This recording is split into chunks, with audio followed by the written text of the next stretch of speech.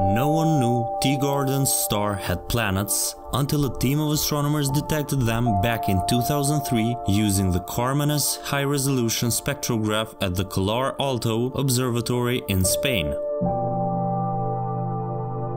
The tiny old red dwarf star is one of the nearest within our galactic neighborhood. It lies just 12 light-years away from us in the constellation of Aries. With orbits of just 4.9 and 11.4 days, Teegarden B and C orbit in the habitable region, where temperatures are just right for liquid water to exist.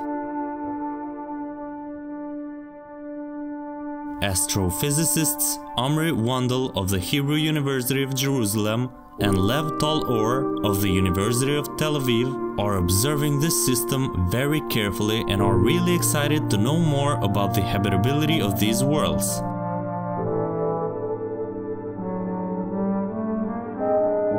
The researchers don't know what sort of atmosphere the two exoplanets have, but suggest it is likely either or both could support water.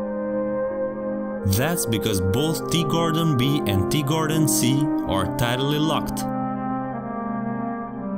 That means that even a thin atmosphere would be able to spread the warmth and cold across the dark light dividing line. The astronomers suggest that as long as these exoplanets have atmospheres that are between a third and 17 times as dense as Earth's, then it would be possible that at least one region of one of those worlds harbors water and life.